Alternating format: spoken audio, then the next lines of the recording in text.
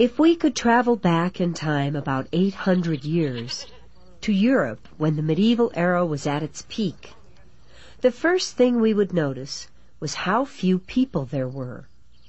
And we would also notice that it was very quiet, because there were no factories, cars, or large cities.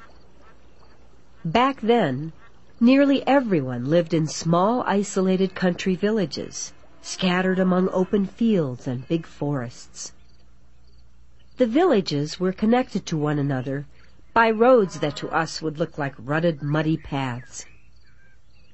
Ordinary people rarely traveled beyond the lands where they were born, not only because they were poor, but also because medieval Europe was a very dangerous place. Robbers roamed the countryside, and war was an almost constant fact of life. That was why 8 centuries ago, the safest place